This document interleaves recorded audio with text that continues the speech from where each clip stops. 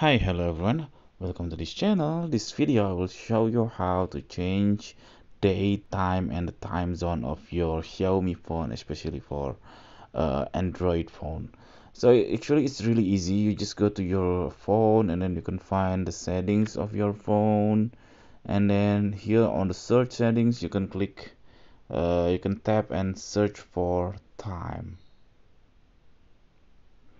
After that, here the options of time, you can set you can tap to additional settings, date and time or date and time, and then here you can turn on use network provided time zone. Also you can set automatically. It's really helpful for you if you do traveling worldwide. When you insert a new SIM card or a new network provider, you can the time of your phone will be automatically change, depends on your location. But instead of using that, if you want to change manually, you can turn it off and then click the date and then choose the date and then the time, choose the time. After that, you can leave it this option of this option off.